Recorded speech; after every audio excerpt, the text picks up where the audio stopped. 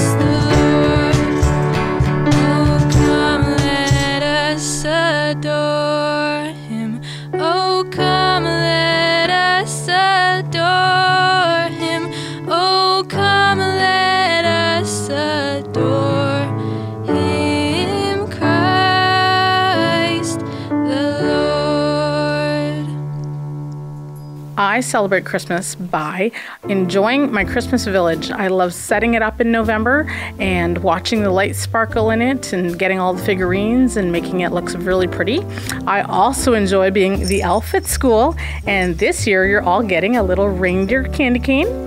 And I will see you after chapel on both days. Have a great one. So growing up, the favorite part of Christmas for me always started with Christmas Eve service at church. I always loved being a part of the play and singing.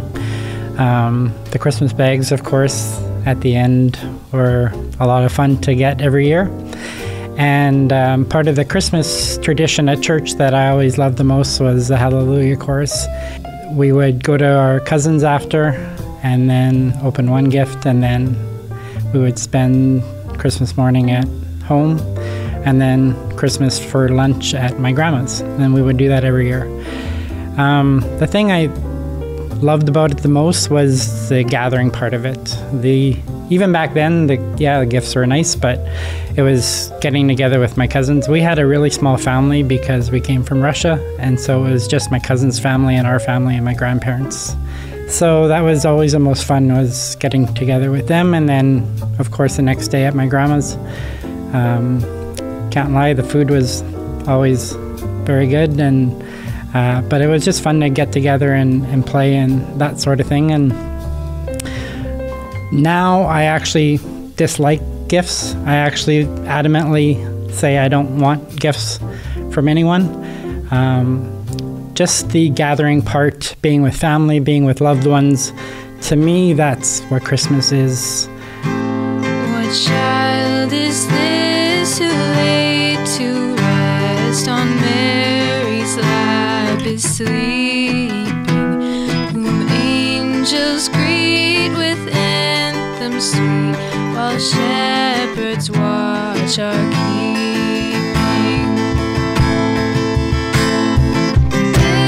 This is Christ the King, whom shepherds guard and angels sing. Haste, haste to bring him Lord, the babe, the Son of Mary. So bring him incense, gold, and myrrh, come peasant king to own him. The King of Kings salvation brings, let loving hearts enthrone him. Raise, raise a song on high, the Virgin sings her lullaby. Joy, joy, for Christ is born, the babe, the Son of Mary. This is Christ the King, whom shepherds guard and angels sing. Haste, haste to bring him Lord, the babe, the Son of Mary. This is Christ the King, whom shepherds guard and angels sing. Haste, haste to bring him Lord, the babe, the Son of Mary. Nail spear shall pierce him through, the cross he bore for me and you.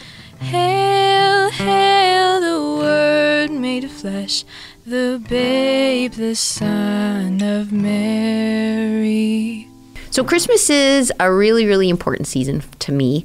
Christmas for me starts Advent, like first Advent, which is 4 Sundays before Christmas. I grew up like that. We always celebrated. We had an Advent wreath with candles.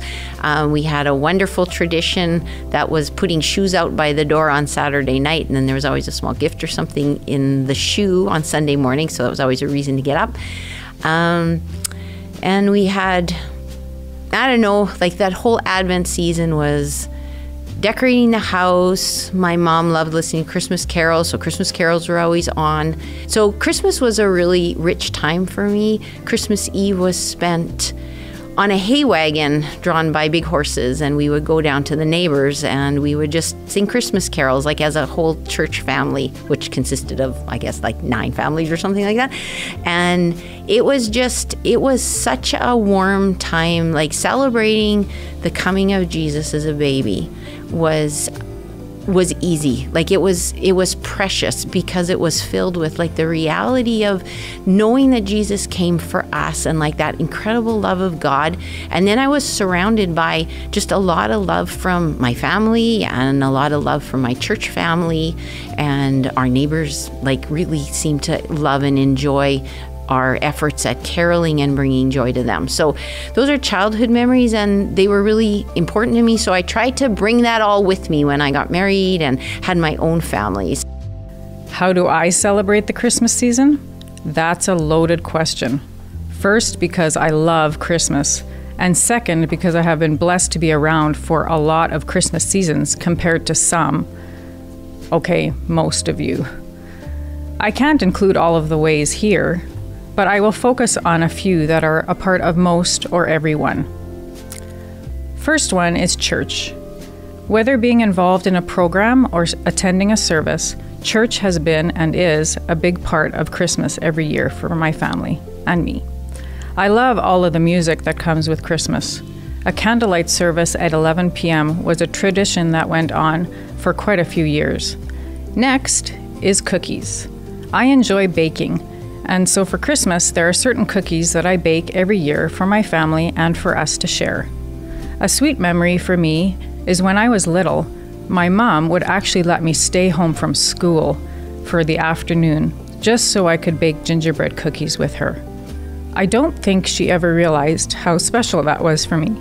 Some of the traditions that we have as a family are Christmas Day is our family day. Like, there's 20 of us, so it's a bit bedlamish. Everybody arrives sometime before 8 o'clock. That's the rule. And we have breakfast together, and then we open presents, and we go from youngest to oldest. In recent years, like since my children have all become adults and our grandchildren have gotten older, we have taken up what we call St. Nicholas's Day, but we don't do presents for us. But what we do is we have a particular amount of money, and then we choose a place that we want to give. So like things like maybe World Vision or a local charity or a local ministry here in the city. And then we put together gifts and deliver them, or sometimes we just choose stables and animals and soccer balls and stuff like that for overseas. But we try and make our time together more about giving than receiving. While sharing with friends and family is great, sharing what we have with those that need it more than we do is very important. Our family focuses on Operation Christmas Child shoeboxes, World Vision, Christmas cheerboard, to name a few. As an extended family, we prepared and served a meal to a downtown church one year, and that was so good for us to serve together. That being said, we don't always have to look very far to see someone that could use some encouragement or help. A mission can be very close to home, and it can be something big or something very small to make a difference. There's a favorite song I taught my kids, and I won't sing it for you, but one of the lines is, "It is more blessed to give than receive," Jesus said long ago. Remember these words when it's joy that you seek. It is more blessed to give than receive. So I'm really hoping that now I am passing that on to my children and my grandchildren and the people that I meet, that is a deep truth that God obviously demonstrated to us by giving us His Son. Through all of this, the biggest constant is also a big cliche, and you know who you are that say that it is, but keeping Christ in Christmas is very important to us. Keeping Christ at the heart of everything all year is important, not just at Christmas. It's something we try to do. I try to do. But believe me, I have learned more of that from others than myself, and many are in this building. If you haven't noticed, all of the words that I've used to explain how I celebrate Christmas so far have started with the letter C. I like patterns and themes, and this seemed to work well. And then it occurred to me that two of the people that I love most are my boys, and their names also start with the letter C. I love how God is in the details. They definitely make our Christmas very special. Merry Christmas, everyone.